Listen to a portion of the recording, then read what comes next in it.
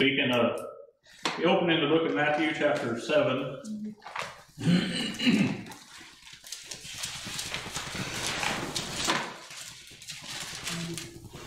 Kind of, I don't know what the word would be. You might say ironic if you would mention right in rebuttal of this fellow, because it goes along with part of what we'll look at today. If you're familiar with this area of Scripture in chapter 6 of Matthew, Christ is dealing primarily with our relationship towards God. He tells us, he gives commands about alms and fasting and prayer and how that God will provide for our needs. Amen. In chapter 7 here, he shifts his focus more towards our relationship with man. So probably the second most quoted scripture, and especially in our day, Matthew 7:1, judge not that you be not judged. Right. I mean, I know it's taken out of context, but we do need to be careful how we present ourselves. Yeah. Well, we'll go on down to verse number 12 for our text. When he begins about judging and about being hypocritical, he gives us that scripture about casting our pearls before the swine. Then the one that everyone likes about asking, it shall be given to you, knocking, it shall be open to you.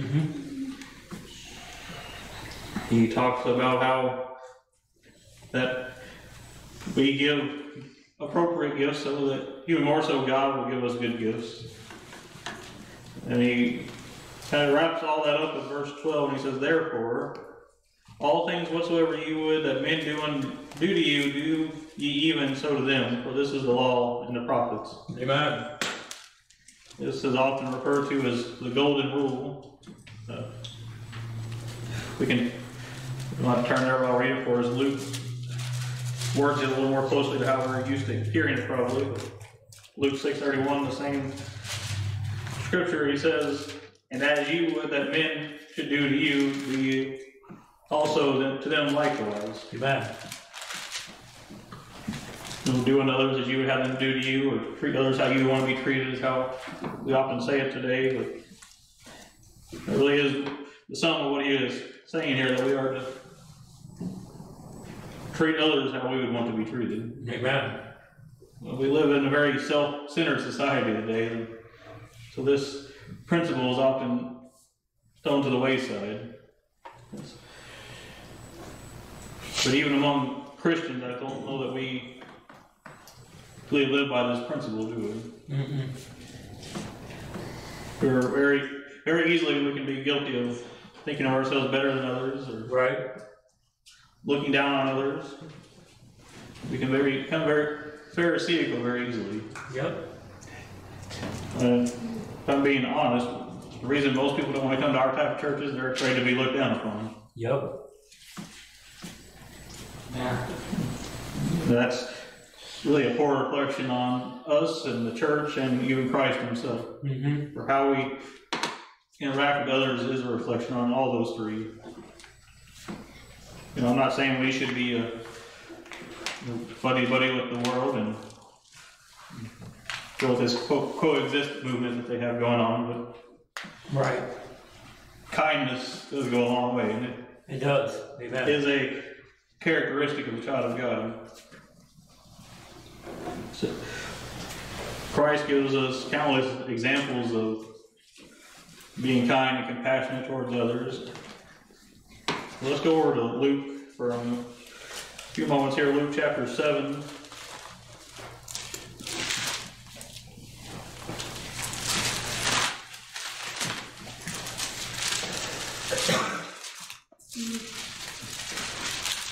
Says that you will win a lot more people to Christ by being kind to them than trying to shove the truth down their throats. Right. But we oftentimes are guilty of that, aren't we? We want to say, hey, well, here's the truth, and you like it or don't. But certainly we ought to preach the truth. Certainly we ought to call sin for what it is. But being mean or nasty about it is not presenting in a Christ-like manner. You're right.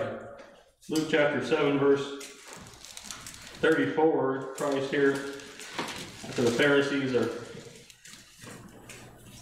really criticizing him, he's responding to him here. It says, the Son of Man has come eating and drinking. He says, behold, a gluttonous man, a winebibber, a friend of publicans and sinners.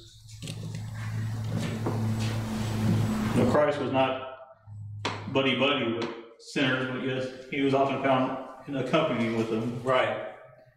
He was often found talking to them and preaching to them rather than to the religious elite of the day.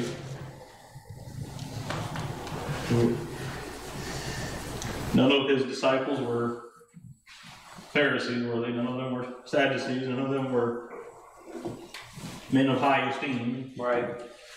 Even the others, such as Mary and Martha, they were, at least Mary Magdalene was said to be a prostitute. Right. Yet, by and large, we would not even go out of our way to speak to such a person. I was thinking as I was talking to someone who, the other day, just more casually than most Christians wouldn't even go out of the way to speak to this type of person. Right. So it would be said of us that we would be a friend of publicans and sinners like Christ was. We said not that we would enjoin them in their sins and participate in their wickedness, but that we would be friendly to them, that we would show kindness to others. Yeah. If you go on down to verse 36 through 39, here we have Christ comes to a certain Pharisee's house, and it says, and one of the Pharisees desired him that he would eat with him. And he went into the Pharisee's house and sat down to meat. And behold, a woman in the city, which was a sinner, when she knew that Jesus sat at meat in the Pharisee's house, brought an alabaster box of ointment, and stood at his feet, behind him weeping, and began to wash his feet with tears, and did wipe them with the hairs of her head, and kissed his feet, and anointed them with the ointment. Pay attention to verse 39, what it says here. Now when the Pharisee which had bidden him saw it, he spake within himself, saying, this man, if he were a prophet, would have known who and what manner of woman this is that toucheth him, for she is a sinner. Mm. Isn't that how we look upon people, though? You're right.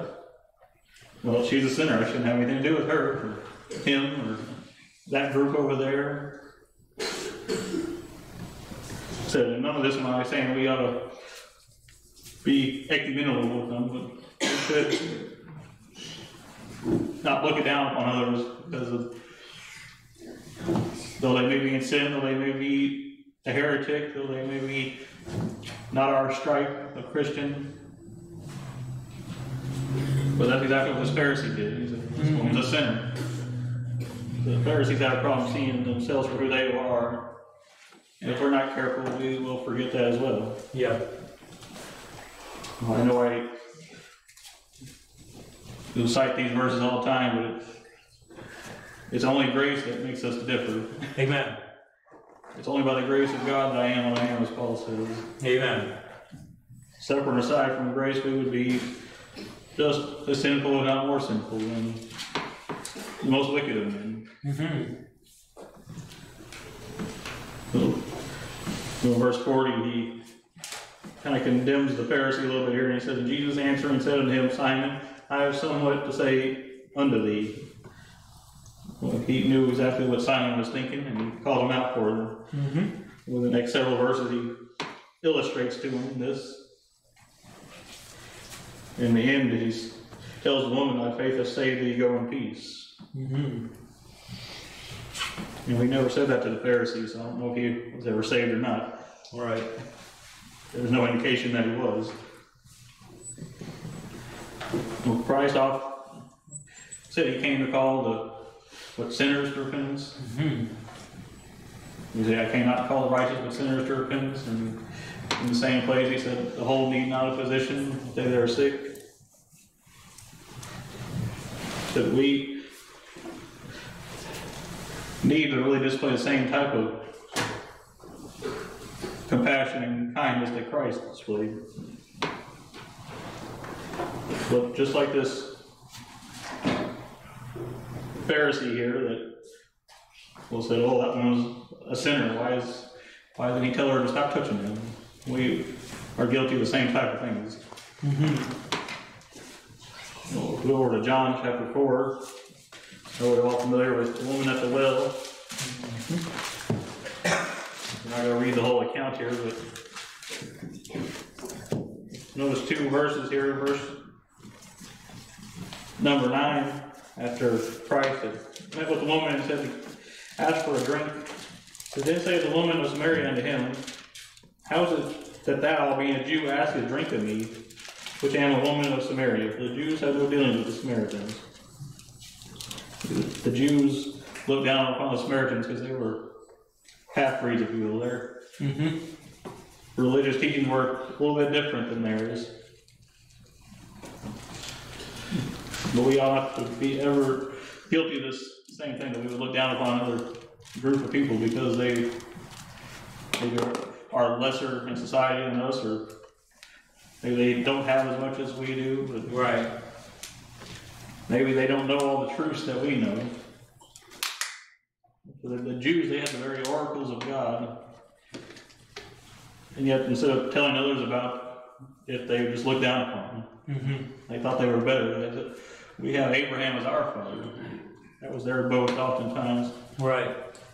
I think John the Baptist condemned them and said, well, God could raise up children of Abraham with these rocks over here.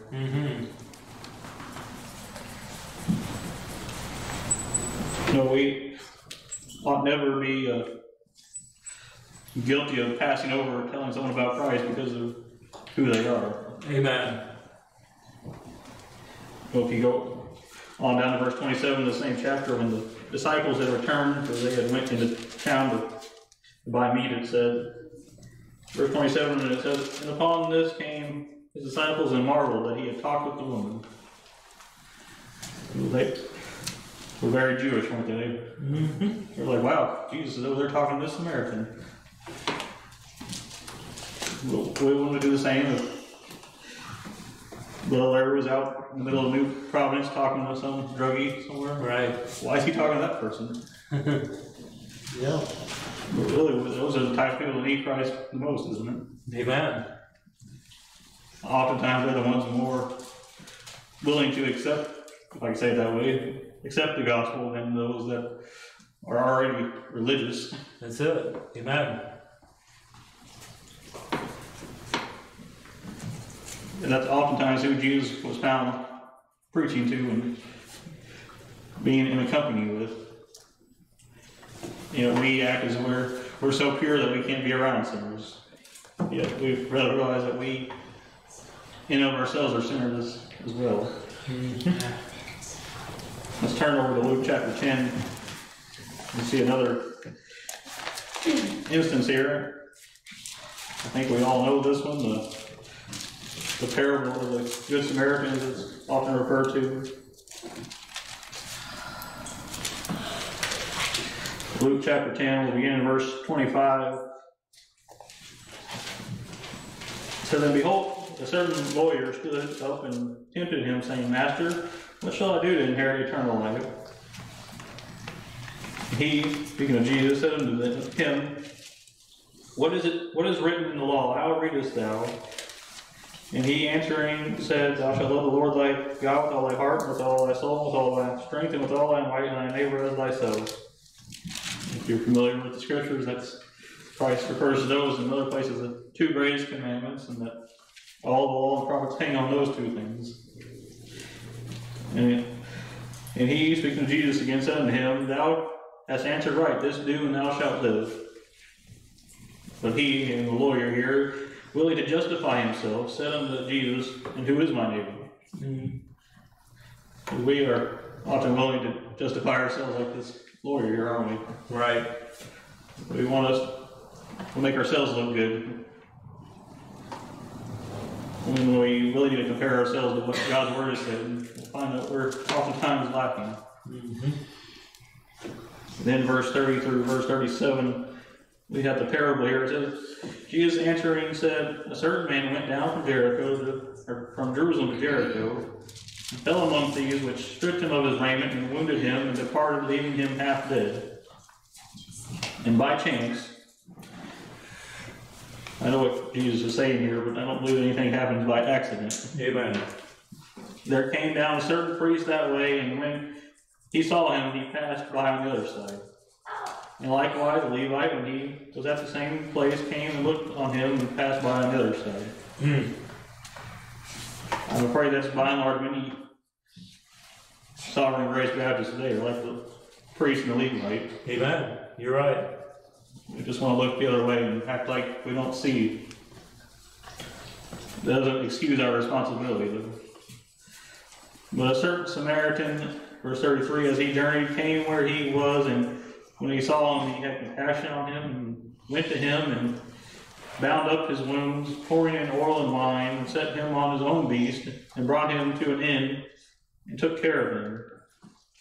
And on the morrow, when he departed, he took out 2 pence, and gave them to the host, and said unto him, Take care of him. Whatsoever thou spendest more, when I come again, I will repay thee.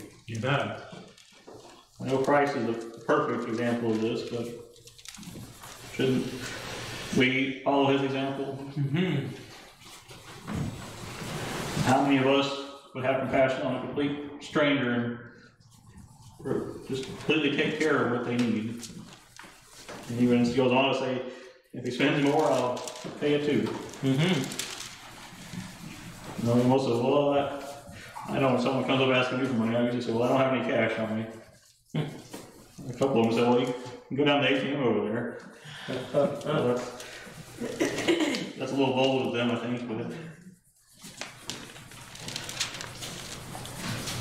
you know, it's not, it's not necessarily our job to figure out what their intentions are. We're to have compassion, especially if the Lord lays it on our heart to have compassion. I know there's fake people out there, but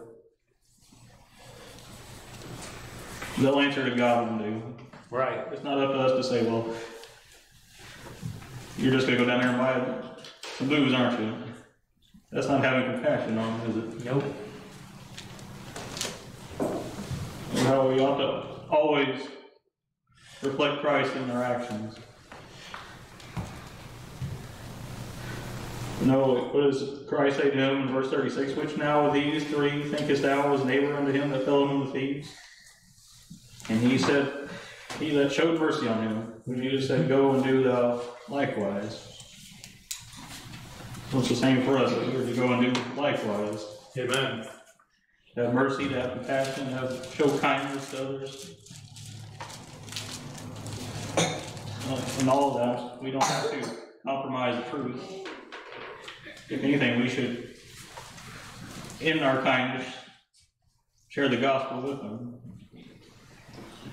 And certainly, it's profitable to them if we provide for their needs, but it's even more profitable to them if we tell them about the one who can save their soul.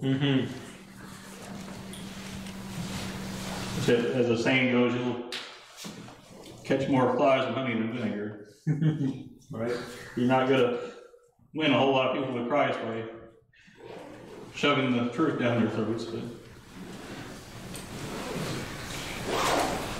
you know what, the Levite came over and said, well, you're unclean, I can't touch you. Too bad. Right. I mean, there was some truth in that, probably, but the priest that came by and said, well, you were heading down to Jericho, that's a pretty wicked city, so I'm not going to have anything to do with you. We make the same type of excuses, don't we? You know, we think as the people of God need to have more kindness to those out in the world. Certainly we need to have kindness to one another. We can't even get that right half the time. So. Right. Well, let's go over to Luke again. Chapter 6 this time. It's always been the Christian duty to be kind to those around us, even those that don't treat us well. Right. We'll see in Luke chapter 6 and verse 27-28. Christ says, But I say unto you, which hear, love your enemies, do good to them which hate you, bless them that curse you, and pray for them which despitefully use you. We are not to wish evil upon our enemies. We're not to try to bring down a curse upon them. We're just simply to be kind and even pray for them, he says. God will do with them what he sees fit. Amen. In fact, when we turn over to Romans chapter 12, Paul brings this out.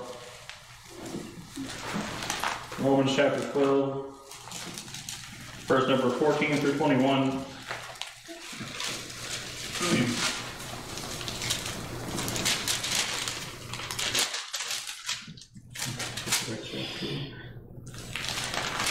He says, verse 14, very much like Christ said, bless them which persecute you, bless and curse not. You rejoice with them that do rejoice, and weep with them that weep.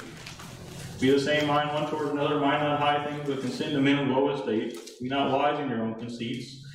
Recompense no man evil for evil, provide things honest in the sight of all men. If it be possible, as much as lieth in you, live peaceably with all men. Dearly beloved, avenge not yourselves, but rather give place to under wrath, for it is written, vengeance is mine, I will pay, saith the Lord. Amen. Therefore, if thy enemy hunger, feed him. If he thirst, give him drink. For in so doing, thou shalt heap coals of fire on his head. Be not overcome of evil, but overcome evil with good. Amen. We begins by telling us to bless them which persecute us. And verse 15 is often quoted, rejoice with them that do rejoice and weep with them that weep. It's not just speaking of those of the household of faith. The context here is really towards all men. In verse 16, he tells us to mind not think high things, but consider men of low estates. Be not wise in your own conceits. So we're not to think too highly of ourselves and think we're above other people. Amen. That's never the Christ-like attitude to have, that we think we're better than someone else. Well, then he tells us not to repay evil with evil in verse 17. And tells us to live peacefully with all men. Well, that's one that's difficult to do. He does say if it's possible. Sometimes it's not possible, but he does say as much as lieth in you. So as much as you can try, as you can put forward to live peacefully with all men. That means the ones you like and the ones you don't like. That's it. The ones that like you and the ones that don't like you. Then he tells us in verse 19 that we're not to take vengeance, that belongs to God. We're not to get even, if you will. Amen. That's the world's teaching, but God will get even for us. That's it. In verse 20, it goes completely in contradiction to the world's thinking that we're to feed our enemies and give them drink, that we're to, he says, in so doing, we'll heap coals of fire on his head, or we'll bother his conscience. Be not overcome of evil, but overcome evil with good. You're never going to beat evil by doing more evil. That's it. Amen. We're just simply following the example of Christ that will overcome evil.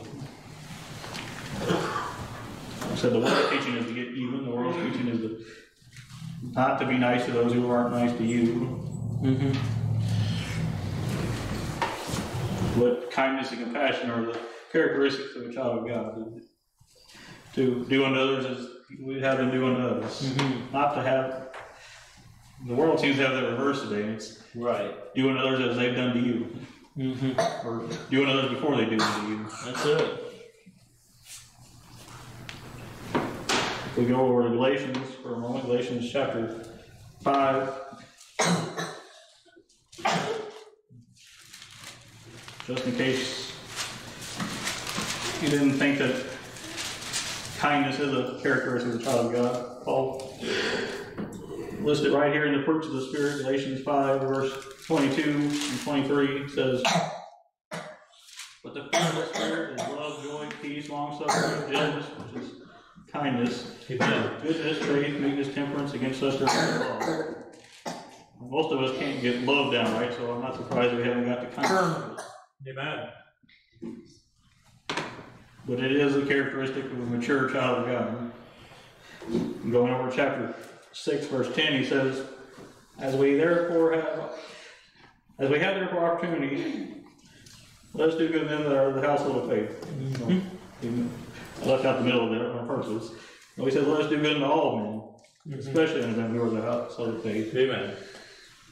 Well, yes, we should do good to our brothers and sisters in Christ, but he says do good to all men. Whether it's a beggar out in the streets, a drunk down at the bar, or whether it's your wicked neighbor that you can't get along with, or whoever it may be, we are commanded to do good unto them as we have opportunity to. So any person has a conscience, if you're doing good to them and they're not doing good to you, it will eventually get to them. So again, the question, well, what's different about this person? So in everything we do, we ought to reflect the character of Christ. Because I know in our flesh it's easy to get angry, it's easy to look down upon others, it's easy to... So I'm not going to deal with that type of person. But no one is outside the reach of God. Amen. And it's even, I know some might disagree with me on this, but even the sodomite is not outside the reach of God. You're right. Amen. Let's go over to Ephesians real quick and we'll close. Ephesians chapter 4.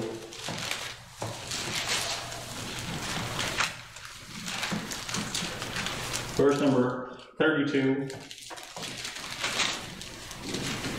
After he kind of gives us several commands here about putting on the new man, putting off our old ways. He concludes with, and be kind one to another, tenderhearted, forgiving one another, even as God for Christ's sake hath forgiven you. Amen. Well, certainly we ought to be kind one to another as the people of God. Amen. Even people don't say tenderhearted or forgiving one another. I think we forget this last part. Even as God for Christ's sake hath forgiven you. There you go. Considering how great God has forgiven us, we ought to be a forgiving people. It's the inclination of the flesh to hold grudges, isn't it? You got it. It's the inclination of the flesh to not to forgive when someone has done us wrong. We have done God greatly wrong, and He's forgiven us. We don't have to turn there, but over in Colossians 3:12 and 13, Paul expounds even more upon that. How we are to display kindness and forgiveness, and we love one towards another. We can have a love for people and not love their sin, if you will. There you go. We can have just because you love someone doesn't mean you approve of everything they do. When we truly have a love for people, we'll warn them of their sin, where it's going to take them, and the only one that can save them from their sin. I think we ought to preach against sin. We ought to preach the truths of God's word. We ought to stand firm on those things and not compromise. We ought to do it in a kind-hearted manner when approaching those that disagree with us. You can debate and argue all you want to, but that's not going to win anyone to Christ. That's it. Amen. We'll just simply, if it's true as the word of God, show them from the scriptures. If it's if they're in wickedness, and just tell them about Christ. In all things, let us be kind unto others. Let us have compassion towards others. Let us never be guilty of being like the Pharisees, looking down upon others who are, quote, more sinful than us.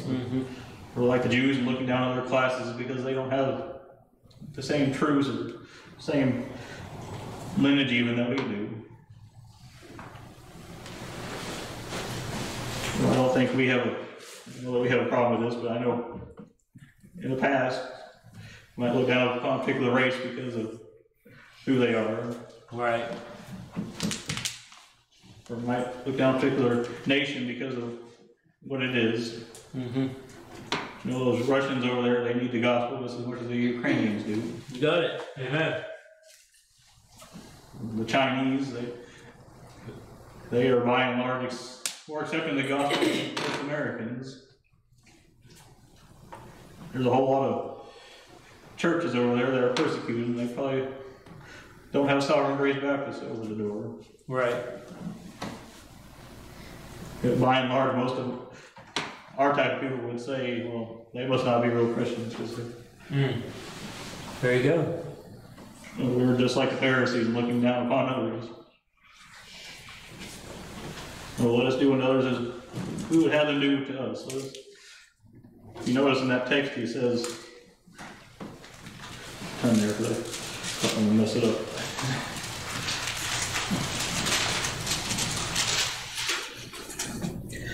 He says, all things whatsoever. Not just some things, or not just things you like, but he said, all things that you would have men to do, and you do to them also. Amen. Whether it's,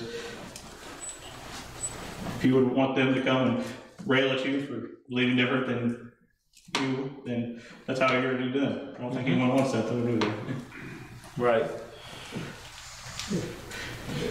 You don't want someone to come up to you and say, well, I disagree with you, and you're wrong, you're going to hell because of that. You know, certainly we can warn them about hell if there are what we have to do in the right kind of manner, if you can say it that way. Repent and believe the gospel has always been the message, and it should still be the message today. I've used the example of abortion clinic. I was reading or watching a movie about it, actually, and these two groups were out there, one shouting, "Your baby killers," and abortion is murder, and those things may be true, but the way they present themselves, they just gained enemies more than friends. Right. Another group, I just simply try to share the gospel with them and be kind to those. That they're the ones that end up winning over the director of the clinic. I said you can share the truth in the wrong way. Sure. Amen. So the Pharisees were good at that. They had the truth, but they oftentimes did it the wrong way, didn't they? They were very self-righteous and hypocritical in the way they did it. Right. If we're not careful, we'll be just like them. Even Christ said, do as they say, but don't do like they do. They tell you the truth, they don't do the truth. Right. But let us always strive to be like Christ. Let's always try to have Christ reflected in our lives. Amen. I often use that phrase, they can see Christ in and through us. They're not going to see it if you have a nasty and hateful spirit about you. Amen. They're not going to see it if you're always combative and wanting to argue with someone else. And sometimes you have to just say, "Get behind me, Satan," but that's not every single case. It's usually rarely the case. Well, let us just simply show compassion and kindness, even as Christ did. He, over and over again throughout the scriptures, did. And that we oftentimes will act like we're something because we think we're Baptist and we're the true church, and maybe we are, but it doesn't make us any better than any other. Amen.